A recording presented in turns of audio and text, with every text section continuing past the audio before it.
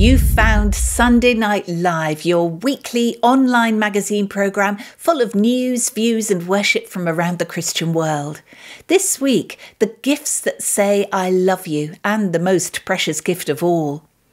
Unconditional love expressed in beautiful works of art. How to support a teenager with depression. And what would Jesus make of Valentine's Day? And please, if you enjoy what you see, don't forget to press the subscribe and the like buttons so that you'll be reminded of the programme next week and more people will get the chance to watch it.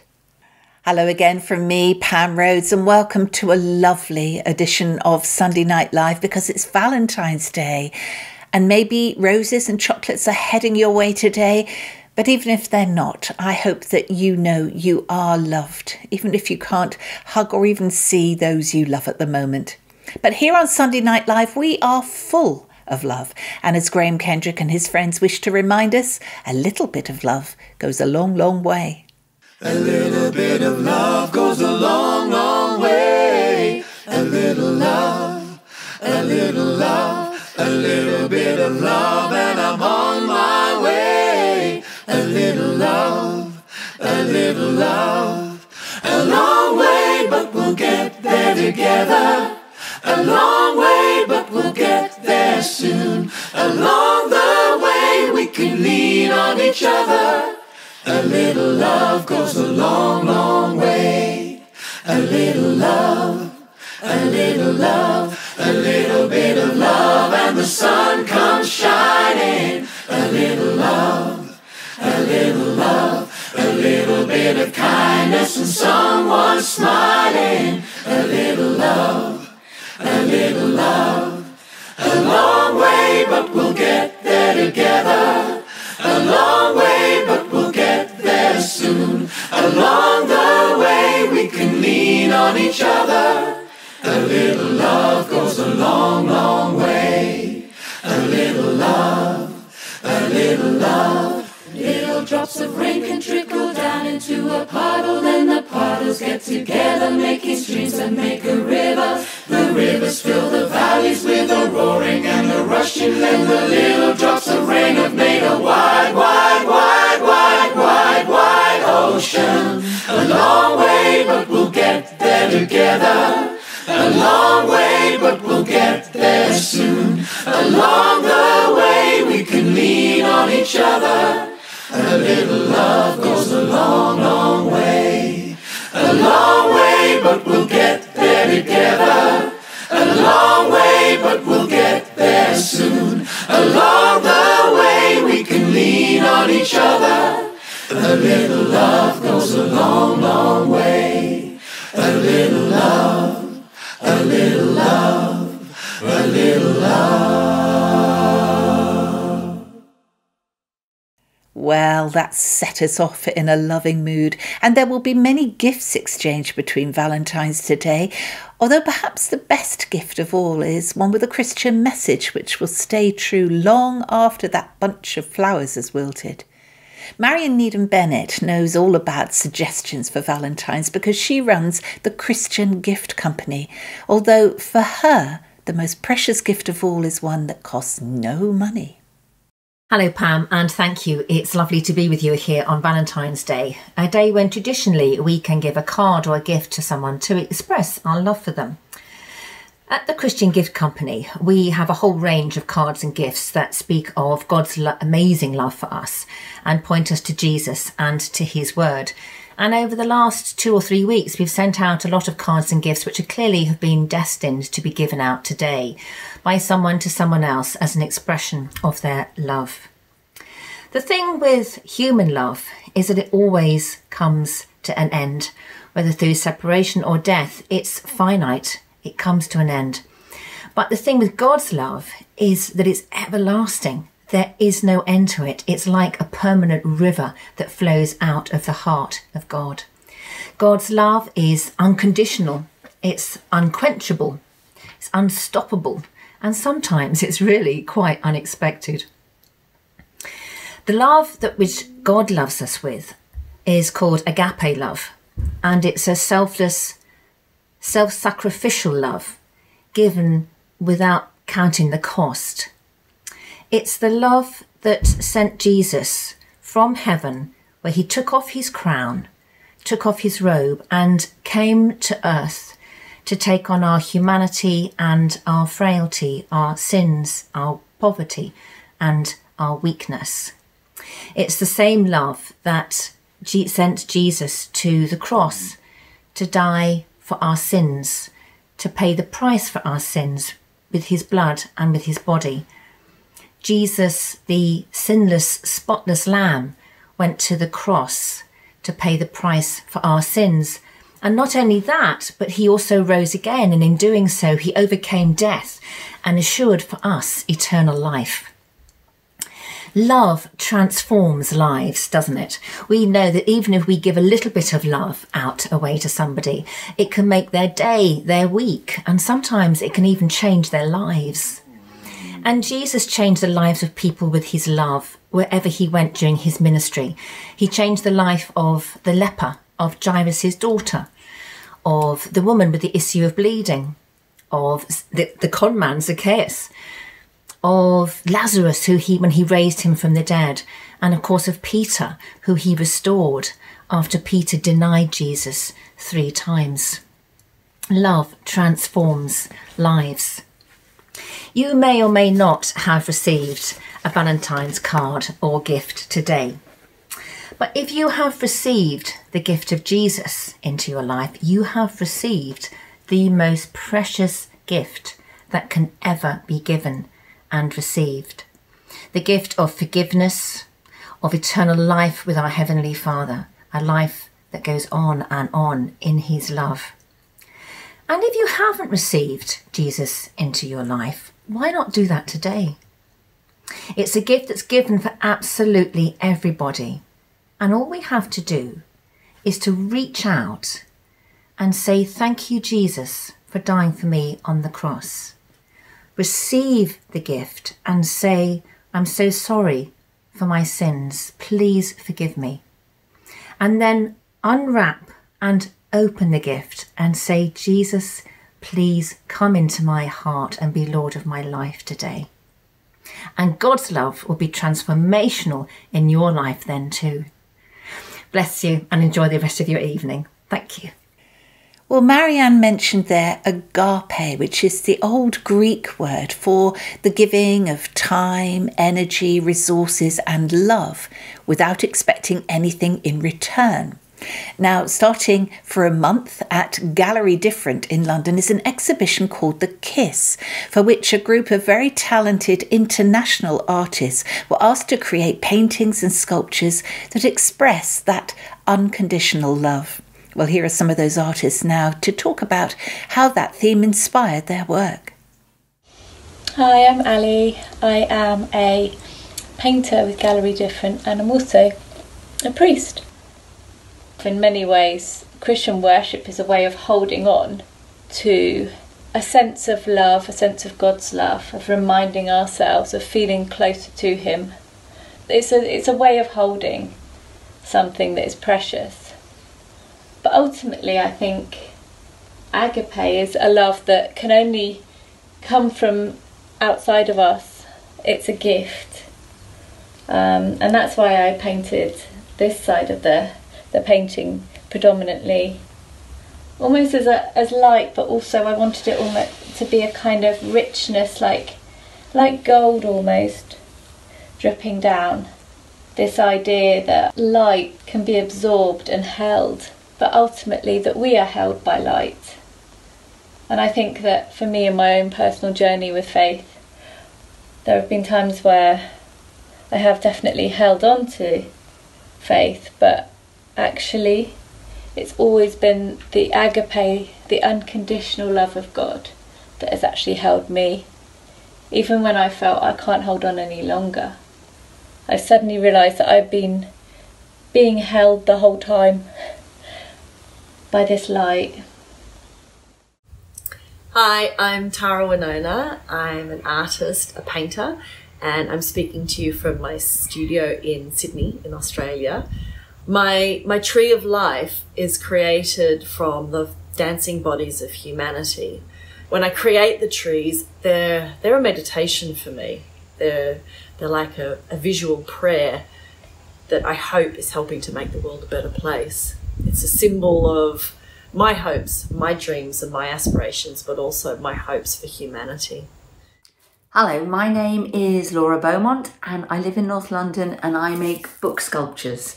When I heard that Gallery Different were going to be doing the KISS exhibition and it was going to be about agape, which to me is unconditional love, I thought it had to be something about the beginning of this lockdown, the beginning of the pandemic, when everything was so weird and strange and unknown to all of us. And the figures that were really, really shining out from all of this were the doctors and the nurses.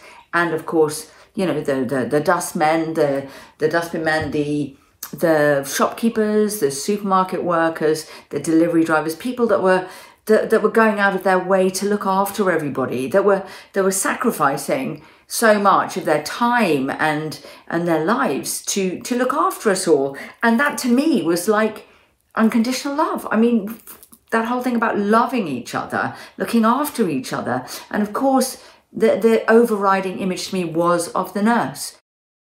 I'm Richard Chapman, I'm a sculptor. And over the last 10 or 15 years, I've worked occasionally on a series called Symbiotic, which is two figures that are integral to each other, yet can be placed apart as well. The piece you see behind me is the latest in the series called Symbiosis.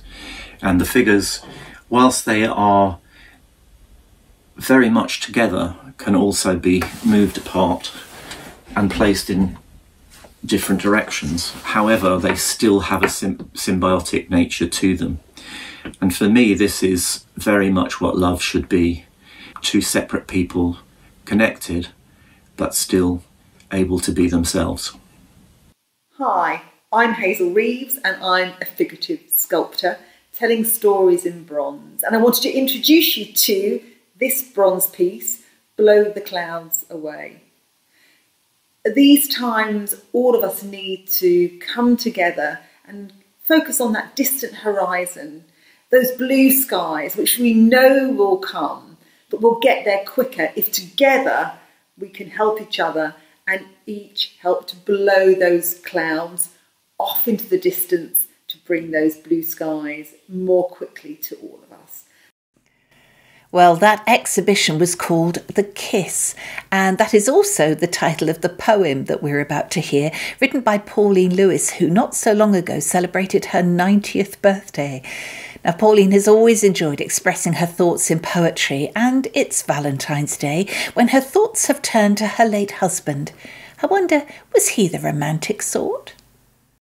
My husband was once asked when he last gave his wife flowers. And he never gave me flowers, actually, but he couldn't be lost for a word. So he said, I give my wife flowers every day. Tulips. Tulips. So after that, tulips were our favourite flowers. But after he died, I was going out to see the tulips in Holland, the tulip fields in Holland. And God gave me this beautiful meditation. And Pam has asked that I might share it with you. The Kiss. Butterfly gentle caress on the brow of the sleeping child. Father heart's strong embrace for the sun turned again from the wild. Peace in the place of warfare. Tears kissed from the sorrowful one. Ardent strength of the lover who feels life has only begun. But what of the kiss of our Maker, breathing life in the form he has made? And the worshipful kiss of the maiden in whose arms as a babe he was laid. The cost of the kiss of our Saviour, crossing out all the wrongs we have done, and the bliss of the kiss of our Lord for his church at the marriage feast of the Lamb. Pauline Lewis there. And just think how many marriages have started with one particular hymn being sung during the wedding ceremony, Love Divine. You know the words, but here's Paul Slaughter to provide the music.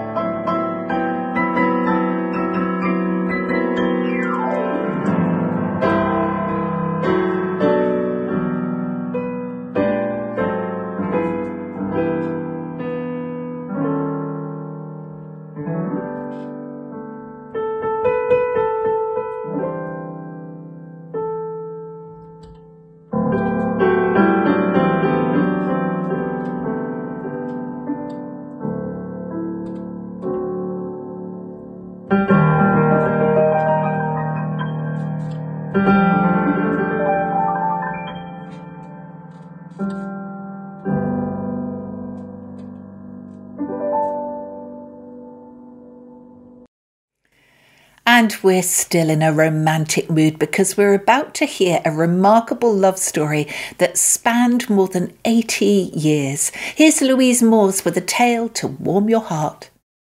Hello, this is Louise Morse with the Pilgrim's Friends Society with some thoughts about this Valentine's Day. Valentine's Day is all about love. And, you know, there's a saying that love is blind that happens to be really true. When we fall in love, in that first blinding, all-encompassing love, our brains release chemicals that make us completely oblivious to any faults in the beloved. We become fixated with them. The true test of love is how it develops over time, as we develop the relationship, as we learn that he or she squeezes a toothpaste from the bottom of the tube and doesn't put things away, for example. Love isn't so blind then, but love grows deeper. In my work with the Pilgrim's Friends Society, I work with older people, and sometimes we meet couples who've come into our care homes because they're very old, but it means that as a couple, they've usually been married for most of their life. The best part of their lives, they've lived with one another. And this is how it was with Ron and Babs Lintott. They were living in our care home in Hazelmere in Surrey when I heard that they were about to celebrate their 81st wedding anniversary. I'd planned to go down and interview them and take pictures. And then a few days before their anniversary, Babs, who was 100, fell out of bed, broke a hip, and sadly died in hospital. So I rang the manager and said that probably he really didn't feel like speaking to me now. And she said, no, on the contrary, he can't wait to meet you. So I went along and found this lively 103-year-old chap full of stories about how they'd met and their lives together. They met in the 1920s when he'd gone to help with the hay gathering at a farm in Surrey where Babs was working, helping the elderly farmer's wife. And it was love at first sight. They courted for a couple of years. Do you remember that old-fashioned word? They courted. They got to know each other for a couple of years. And then Babs was sent to Canada to help a relative. It was the custom there, if an elderly relative needed help, an unmarried daughter would go and help her. So Ron, undaunted, worked his fare over on a boat to Canada and got a job in a farm near where Babs was living. And they got to know each other there. They married in Saskatoon, Canada in 1927. So how did Ron feel after planning to celebrate his 81st wedding anniversary and then have Babs die before him? And he said, you know, I'm 103, so I don't think it's going to be too long before I join her. He actually lived to be 106, but he was held by his love for her, by his love for the Lord, and by the knowledge that it wouldn't be long before they were together again. And I asked him the one question that you have to ask every person who's over the age of 100. What do you put your long life down to? And Ron thought about it and he said, you know, Louise, it's not any one thing. When I look back now, I can see that God planned it all. He put everything in place. He brought me and Babs together. He was the one who did everything. And he was contented.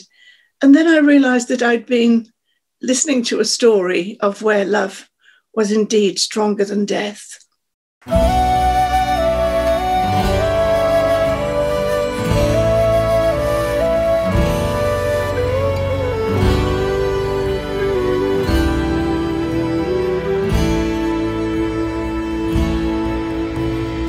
My song is love unknown, the Savior's love for me, love to the loveless shown that they might love me be.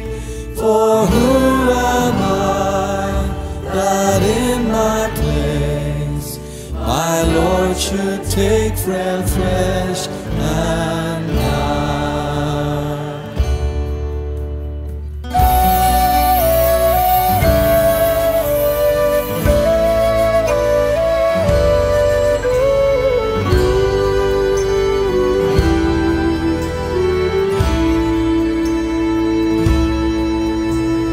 My song is love unbound, for love has conquered death, and love the victory won in this is parting breath.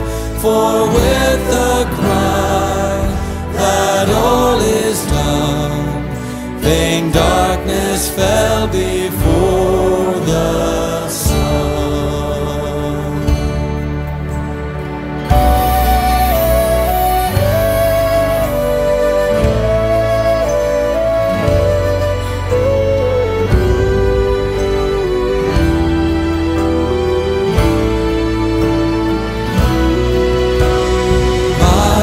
Song is love enthroned, where angel voices raise to magnify the Son and sing the Father's praise.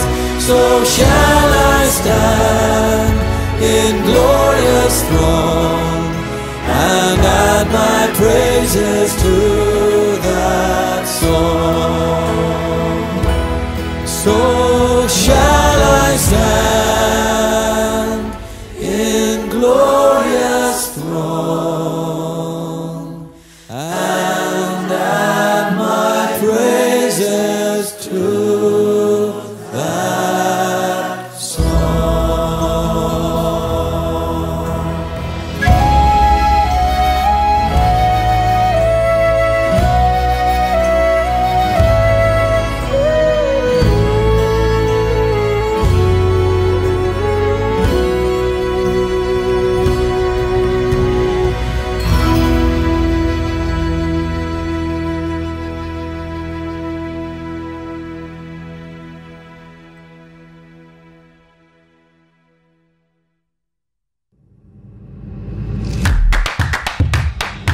Still to come on Sunday Night Live, the chart-topping choir Libera sing Deep Peace, how to support a teenager with depression, and what would Jesus make of Valentine's Day?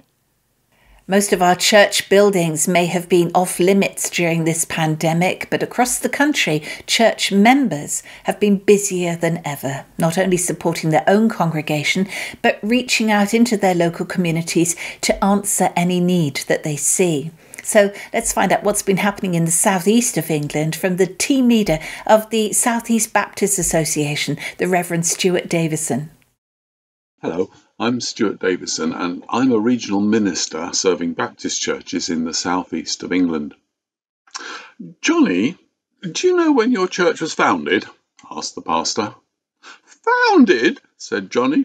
I didn't even know it was losted. The church is not lost and has not stopped. We Baptists believe the church is the people, not the building. Yes, we are the gathered people of God. But we still gather in the virtual world and will gather in person again. And we are here and functioning in food banks, in the community, in our homes, online, in hospitals and in our neighbourhoods. The Lighthouse Church, for example, is in a very needy area of the South Coast. They are a small Baptist fellowship. 20 would have been a good attendance on a Sunday. But they're very enthusiastic and care for their community. Paul Moore is the pastor. Last year, they felt God telling them to start a food bank. They are now feeding about 100 people every week. Taking their services onto Facebook, they now get over 500 people tuning in. A young man with a drug habit stayed online after the service to share his story. His mum, who tunes in and used to be local but now lives up in County Durham, was concerned for her son. She told him to tune in. He did, and he's now attending the prayer meeting, receiving help, and on the road to recovery. A man came to the food bank. His condition concerned them so much that he was followed up on. He was found in a flat with no heating and nearly dead. With the help of the local GP, they got him into hospital. His flat was cleaned, a bed and a fridge freezer put in, and he is now back home and recovering well. Now, by contrast, Tunbridge Baptist Church has over 400 members and is in a very different area. Yet the need for the food bank has continued to grow. Over 175 families are fed every week through the food bank and the walk-ins. Their online presence is also much greater than the usual Sunday services. Their premises are now being used for a vaccination hub for the area. In the summer, they had an outside programme for kids and young people.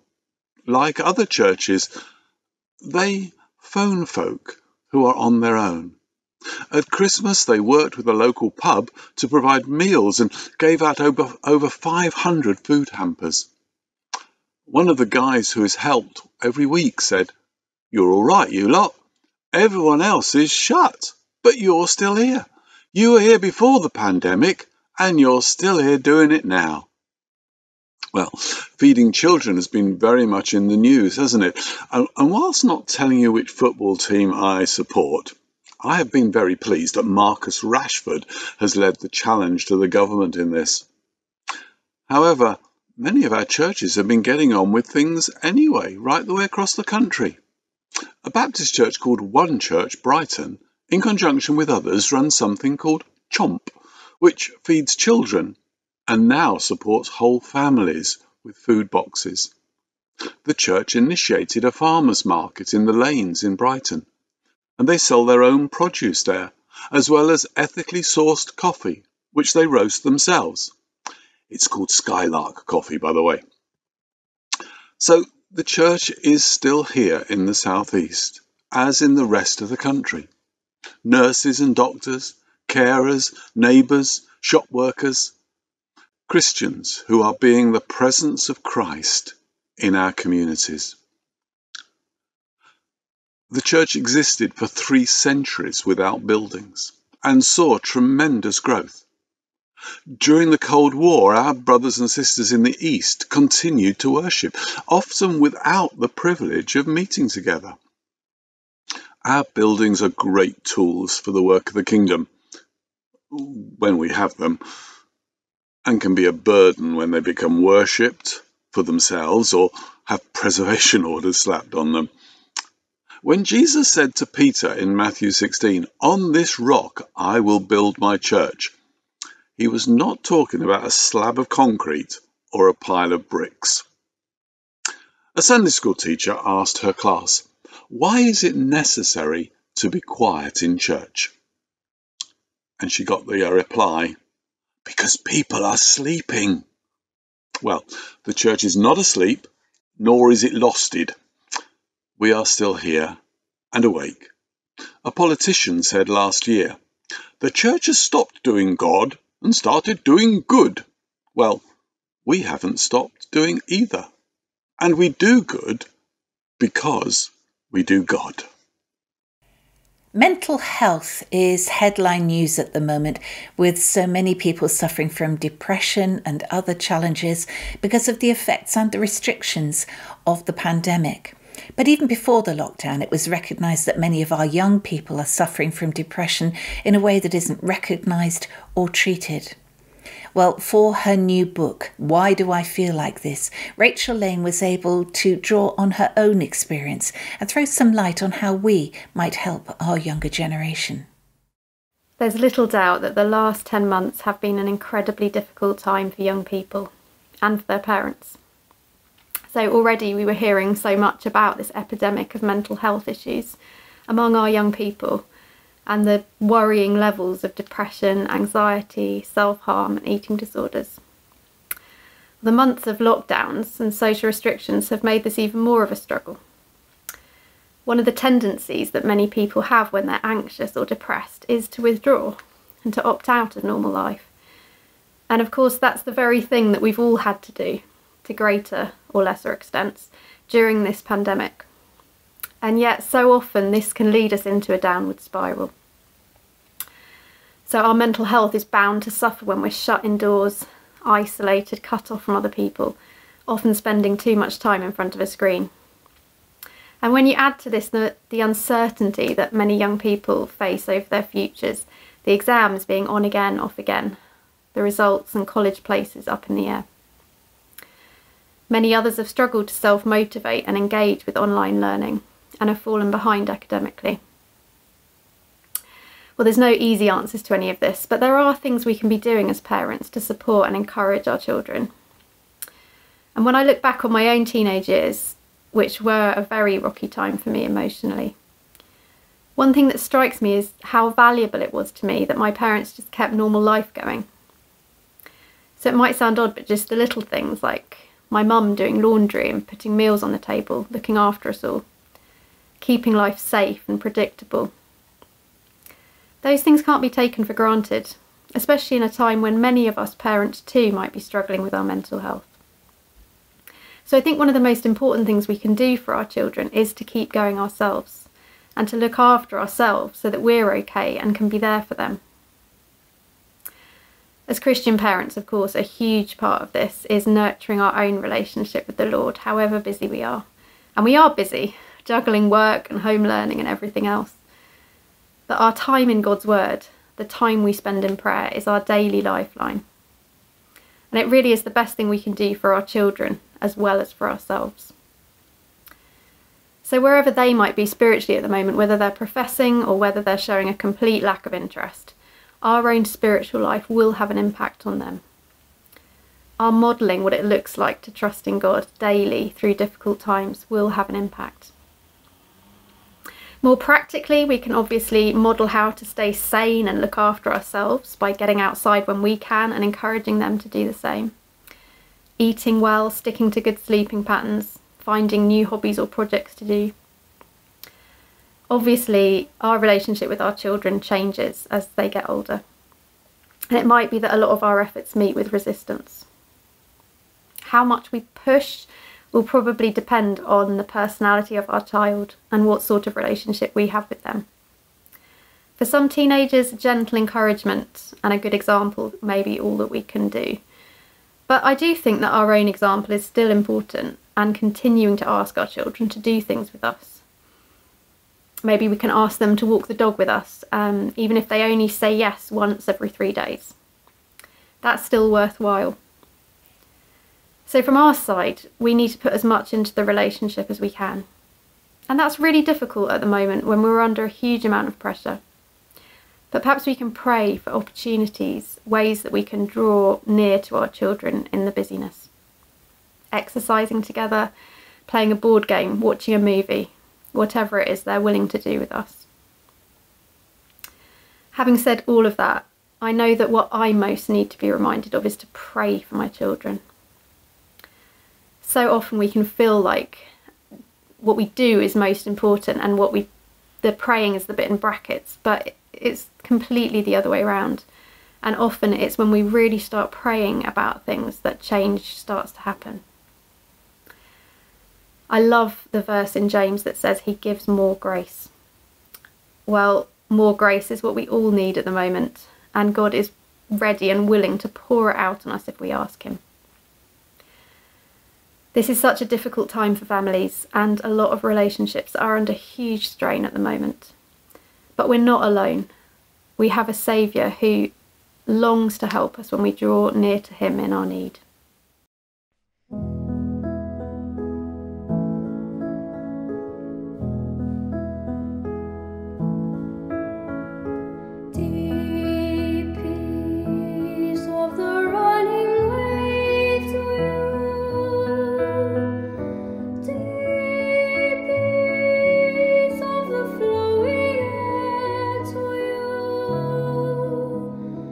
Deep peace of the quiet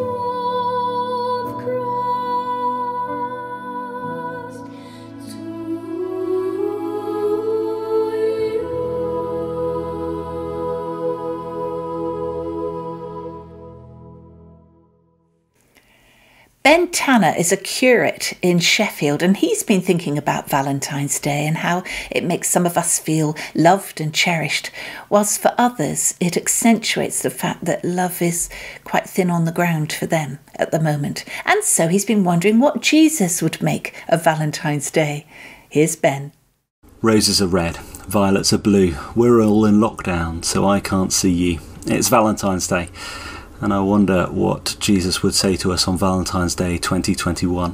Valentine's Day is one of those days, isn't it, that is really divisive. So for some, they're really happy on Valentine's Day. Maybe they're single and happy and content with that. Maybe they're in a relationship that's going well and it's wonderful. But for others, it can be a really lonely or difficult day, especially if relationships are hard or we're in lockdown on our own. What would Jesus say to us on Valentine's Day? Well, I think the first thing he'd want to say to us is, you're not alone. He promises those of us who know him that we are never, ever alone. He never forsakes us or leaves us. In fact, one of the Proverbs says this, but there is a friend who sticks closer than a brother. The Lord sticks closer than a brother. He is with you every moment of every day. He sees everything you do, which means nothing is insignificant. He is with you as you get up, as you go to bed. It might feel like you are completely alone in the house, but that is not true. The Lord is with you, and he wants you to know that there is no tear that you shed or laugh that you give that he is not there for, that he doesn't hear. But he also wants you to know that if you're a member of the church family and have other church family friends around you, you're not alone. He makes us brothers, sisters, mothers, fathers. So if today is a day when you're quite content, it's a great day to be reaching out to your brothers and sisters in your church family. Similarly, if today's hard, reach out. But secondly, I think he'd want to say, it's not wrong to long. It's not wrong to long for things not to be like this, for us not to be distanced from others. It's not wrong to long for a closeness of relationship. But what we long for is a marriage. Not a marriage here and now, but the Bible ends with a marriage between us and God. It's a marriage that will be with one who loves us perfectly, one who never lets us down, one who never kind of finds faults with us and walks away, but one who is closer than the closest friend, who sticks closer than a brother. It's a marriage that will never end and will be happier than even the happiest wedding couple here on earth. It's a marriage to the Lord. It's not wrong to long. Now, it might be that you're listening to this and you wouldn't call yourself a Christian, and if that's the case, can I encourage you, this is what your heart longs for. Somebody once said that our hearts are restless until they find God. It will try and fill our kind of voids in our hearts with all sorts of different things, won't we? Relationship after relationship, maybe material stuff, maybe entertainment, but they're restless until they find the Lord. Can I invite you to get to know him? Roses are red, violets are blue. Remember this Valentine's, that God is with you. Well, our thanks go to Ben Tanner, and actually Ben will be back in a few moments to lead us all in a prayer and blessing. But I hope you've enjoyed the programme this week, and if you've seen anything that's given you food for thought, why not leave a comment that others can share? And please remember to press the subscribe button so that you'll be notified when the programme's ready for you to watch next weekend, and the like button so that others will get a chance to see if this is a series that they might enjoy too. So I will look forward to your company again next weekend. And in the meantime, from me, Pam Rhodes, I wish you lots of love. Bye now.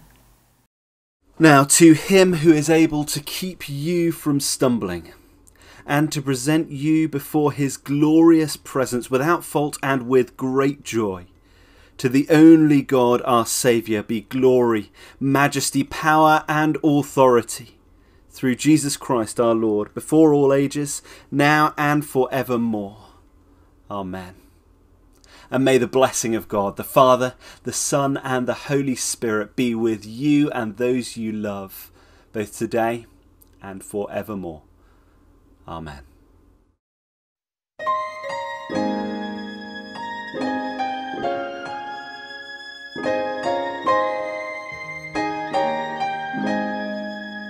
Here is love, vast as the ocean.